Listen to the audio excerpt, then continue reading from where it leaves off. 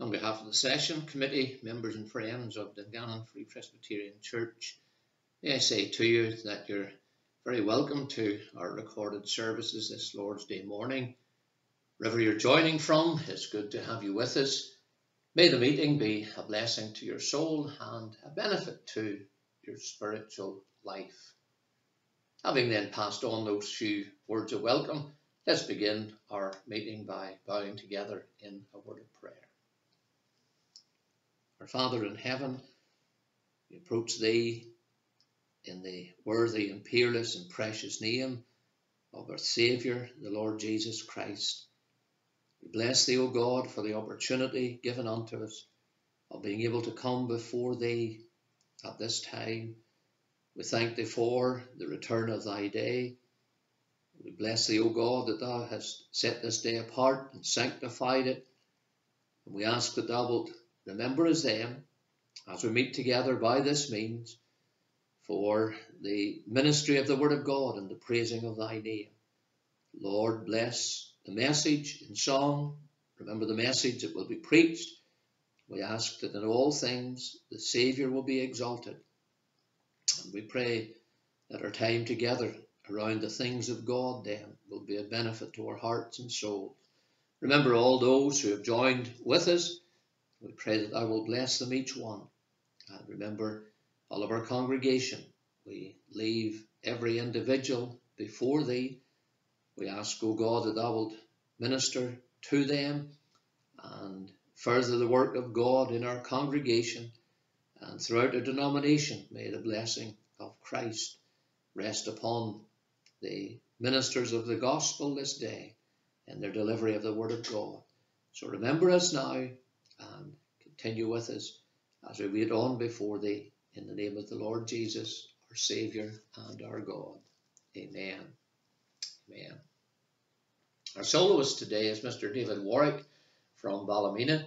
He'll be singing again tonight, but just now he's going to minister in song to us, and the piece that he has chosen is He Will Hold Me Fast.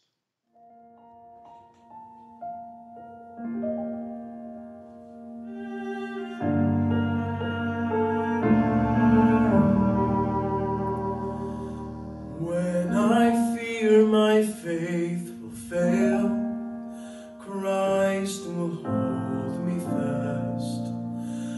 When the tempter would prevail, He will hold me fast.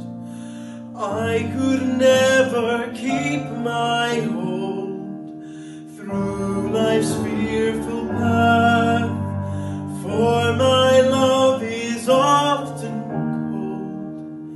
He must hold me fast. He will hold me fast. He will hold me fast, for my Savior loves me so. He will hold me fast.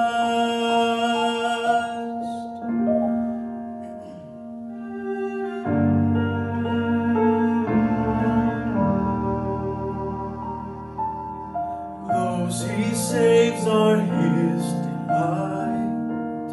Christ will hold me fast.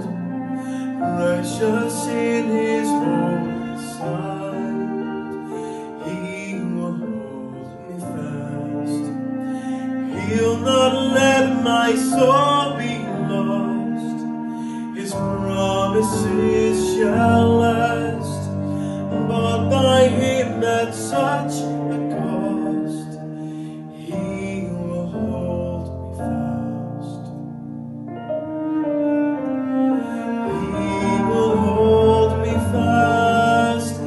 He will hold me fast, for my Savior loves me so. He will hold me fast.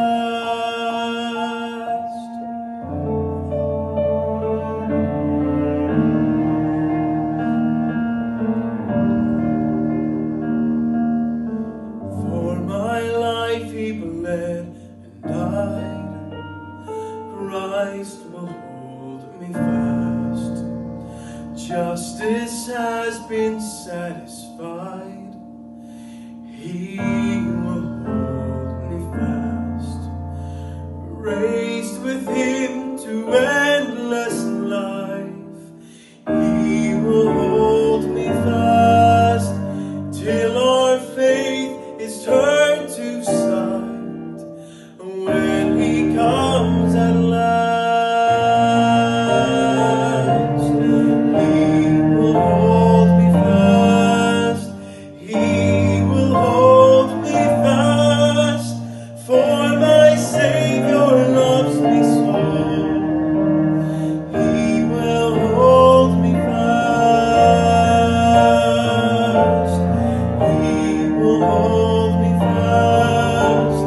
He will hold me fast, for my Savior loves me so. He will hold me fast.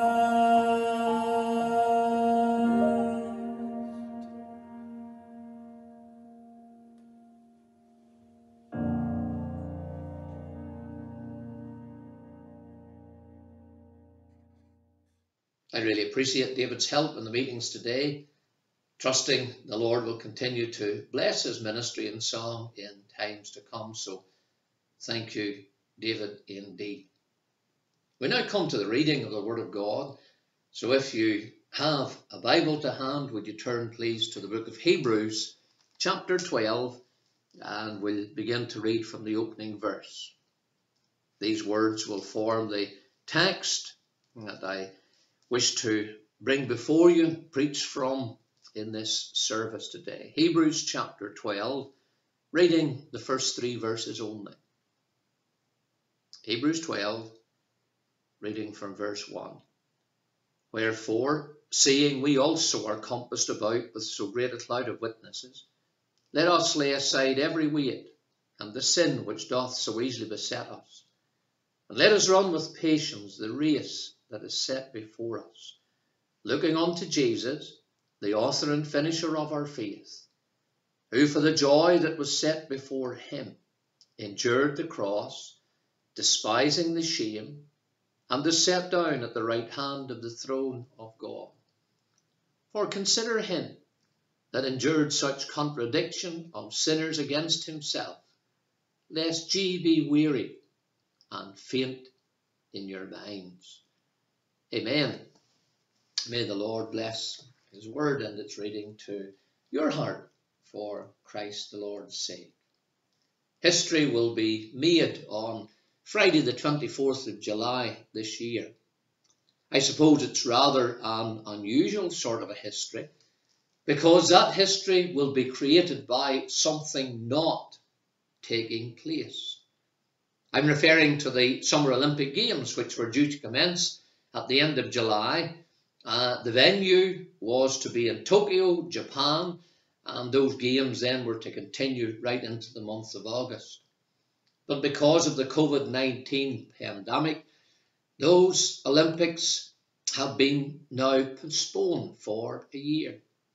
This is the first time in the 120 years of their existence that postponement has had to take place. There have been times when the Summer Olympics, modern Summer Olympics, have been completely cancelled, for example, during the 2 world wars, but never before have they been postponed or put off for a period of time. Of course, the ancient Olympic Games go back some 3,000 years. Olympia in Greece was their original setting, hence their name. And while wrestling, long jump, discus, javelin throwing, as well as chariot racing were all popular, it seems that the foot races, the running races, held the most attraction. Given their popularity at the time, it's not surprising then that when the Lord came to write the Holy Scriptures of truth, he would employ some illustrations from those ancient Olympic Games. And so, by way of example, he says to us in Hebrews chapter 12 and the verse 1, let us run with patience the race that is set before us, running the race from earth to heaven. That's what I'd like you to think about today for a few moments as we consider the Word of God. Using this illustration taken from the Olympic Games, let's think about the race of faith. And there are two matters that spring forth from these verses that I'd like to highlight to you. Firstly, could I mention to you that Christ is the author of our faith? The apostle would have us here view the Lord Jesus at the start of this race that's mentioned, this spiritual race that's highlighted in these verses. Can I ask you, are you running the race? Because Paul, the apostle here, says, let us run the race. He includes himself in that running. He includes also all those to whom he's writing. And from what I've already said, you'll have gathered that what I'm really asking you is, are you on your way to heaven? Someone might say in reply, I hope I'm going to heaven. Another might maintain, I'm intending going to heaven. A third might say, I expect to be in heaven. But to produce those quotes really doesn't answer my question, because I'm not really asking whether you hope or intend or expect. I'm asking a more direct question than that. I'm asking, are you sure you're going to heaven? Because despite what some may tell you, you can be sure of heaven. One of the great themes of the little epistle of 1 John is that which we know. Time after time, the word know appears. And in 1 John chapter 5 and the verse 13, the apostle says, these things have I written unto you that believe on the name of the Son of God, that ye may know that ye have eternal life. And therefore we must conclude from what the apostle John there said, that there is such a thing as eternal life. Some would deny that fact. Secondly, it's possible for you to know that you have eternal life and that you're on your way to heaven. You'll note also from that verse that this knowledge finds its basis in the written word of God.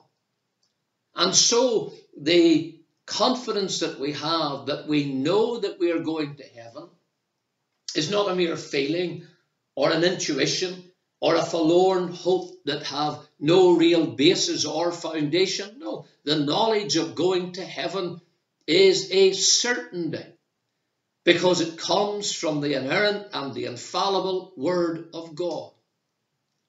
It's also possible for you, if you haven't already done so, to lay hold upon this eternal life and to begin this race to heaven.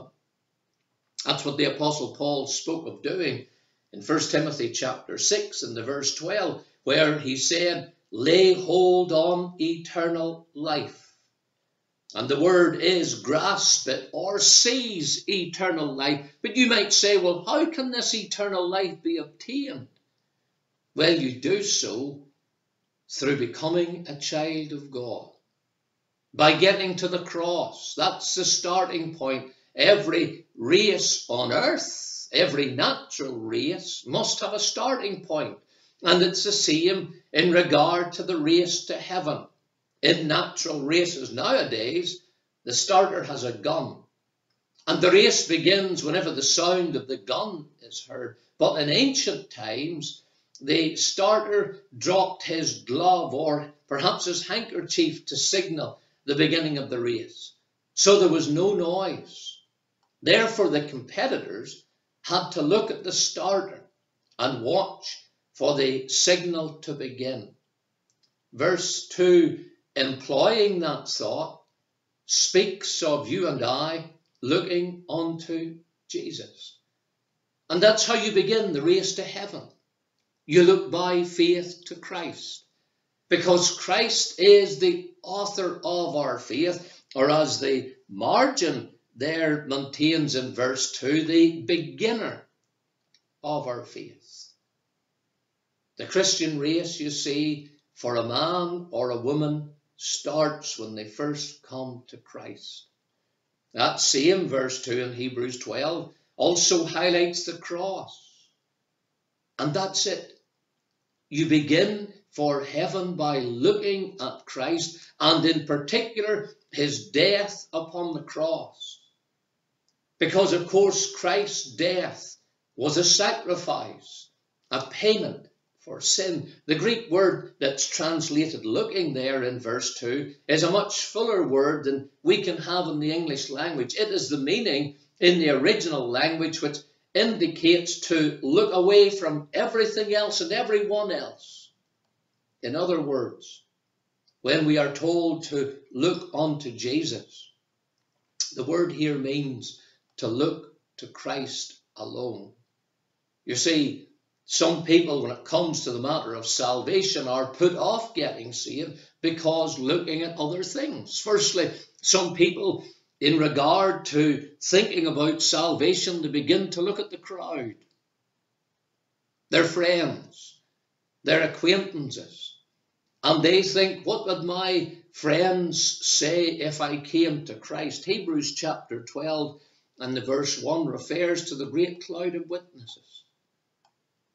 And in the Olympic Games of long ago, tens of thousands would gather for those ancient games to cheer on the competitors.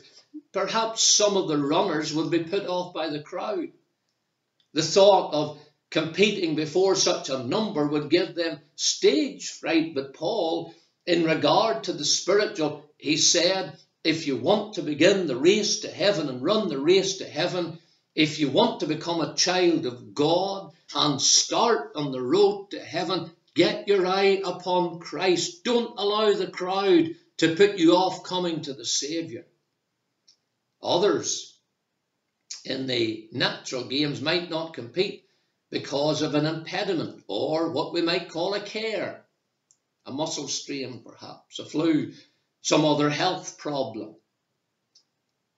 And again, in relation to the spiritual, some sinners are put off salvation by the thought of their sin. Their sin becomes an impediment to them coming to Christ, or a care when they think about being saved. Some horrible crime perhaps that they've committed, a wicked activity they've been involved in, an illicit love that they feel they can't give up. However, the Bible there says in verse 1 of Hebrews 12, lay aside every weight and the sin which doth so easily beset us.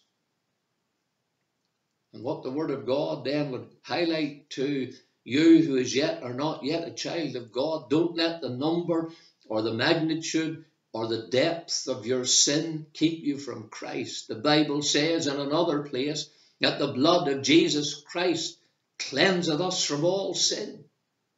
From all sin. Perhaps some runners in the Olympic Games were hindered by a confidence, looking at themselves and thinking how much better they were than everyone else in the race. Overconfidence has destroyed many a competitor. And so it is in relation to the spiritual also. My friend, look by faith to Jesus for salvation. Look away from yourself. Don't imagine that you are good enough or can do enough or pay enough or perform enough to get to heaven. The Christian race is for those who realize in the words of the hymn that none but Jesus can do helpless sinners good. And that's what you are in relation to your ability to get to heaven under your own means or by your own righteousness. You are helpless. You cannot do it. And so there are many things to hinder individuals from coming to the Saviour.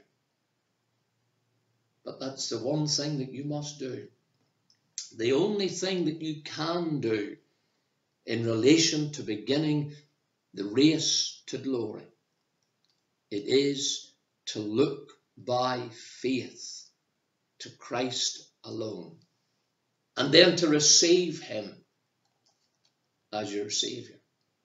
So that's the first thing I would highlight to you from these verses, that Christ is the author of our faith. The second thing follows on and is simply clear from what's said in verse 2 also. Christ is also the finisher of our faith. Because just as he is at the commencement of the Christian race, so he is also at the end of the course, the rewarder of those who finish the Christian race. And those who run best are those who keep their eye upon Christ all the way along. Because the Christian race for the child of God can be over difficult terrain at times. And in such times, we need the support of the finisher firstly. Because spiritually, we don't always run on tarmac or asphalt. Sometimes it's shale or sand, difficult things to run in. The course isn't always flat. At times it's undulating, indicating the ups and downs of life. On occasions, a spiritual race goes through paths that are narrow and dangerous. In other places, of course, the roads that we run are broad and the running is easy. Your life and mine's made up of different days, different circumstances, different events. Some are pleasant, others less so. But what's the key to the child of God running successfully in this Christian race? The key is keeping your eye upon Christ. Because looking unto Jesus isn't only applicable at the start of the race, it's also necessary in the running. If I remember him who in the language of verse 3 endured such contradiction of sinners, then in the words of that verse 3, I'll not be wearied or faint in my mind or disheartened whenever opposition arises against me. That word contradiction in the original language is gainsaying, which is from an old English word which literally means to say against. Have you had someone say something false against you or your faith in recent days? Well, so had Christ. And therefore he knows. And he understands. And he is able to sustain you when you're under attack. You keep your eye upon him. And you don't worry so much about what's said or who said it. Oh, you keep your eye upon Christ. Perhaps sometimes in the natural race there would be those who would seek to hinder other runners. Perhaps a sly pull back upon the vest, or perhaps use their arms or their elbows to seek to make more room for themselves and knock the other person out of their stride. And sometimes the words of others can, in the Christian race, knock us out of our stride, as it were, and cause us great disquiet and great trouble of soul and mind and heart. Oh, in such times, trust in the Lord to sustain you. Keep your eye upon him. Again, sometimes you and I are tempted to give up the race because of its difficulty. Well, if that's how you are, look afresh to him who, as it said in verse 2, for the joy that was set before him, endured the cross. And I might be speaking to someone, and life for you as a child of God is so hard and difficult at this time that, oh, sometimes you imagine throwing in the towel. My friend, the secret in the race is to keep your eye upon Christ, fixed on him. For the joy that was set before him, he endured the cross. His joy was the knowledge that by his death your soul would be redeemed. And then can I ask you, in the light of what he has endured for you, Is it too much for you to endure a little for him? That word endure, as it appears in verse 2, means really to abide under. And you know, there's a sense in which the Lord Jesus didn't have to abide under the cross. He wasn't compelled to go to Calvary. He could have avoided the cross. He could have come down from the cross. But had he done any of those, your soul would have been lost. There would be no Christian race. But Christ abided under the cross. He endured the cross because it was essential to your eternal well-being that he endured. I remember in holidays many years ago going in one of the theme parks into a so-called haunted house. It was pitch dark inside. We had to walk from room to room. And of course, you can imagine what happened. Members of staff dressed in black would jump out or wail in the darkness. And though we all knew what was going on, yet it was a frightening experience. And yet in every room there was what was called an escape door, so that anyone who became overly frightened could get out. But you know that the horrible, frightening things in life very rarely have escape doors. There is no way out. You've got to go through the experience. Well, in those times, keep your eye upon the Saviour, and he'll see you through. He will sustain you, because he is the finisher of your faith. And one of the thoughts behind the word finisher, though it's not the main thought, is that of completer, because Christ has finished the course. He has gone before. He knows every step that you have to take. And thank God he is with you every step of the way. Keep your eye upon him. And when times are hard and difficult, and the course is difficult, look to him all the more, and trust him for his grace, and lean upon him. The picture comes to mind of a runner in the Olympics, a number of years ago, who in one of the races took cramp or pulled a muscle, and he was lying on the track unable to complete when his father rushed down from the crowd. He was able to get through the security. He ran onto the track. He picked his son up, and by his son putting his arm around him, the father was able to carry the young man over the line, and he completed the race. And that's just how it is for you and me at times. We need the Lord to come. We need the Lord to carry us and to see us through and to help us complete. And he's the finisher. The supremacy of the finisher, finally, because having completed the course, where's the Saviour now? Well, verse 2 provides the answer. He's set down at the right hand of the throne of God. And therefore he is from on high able to see all that's going on in your life.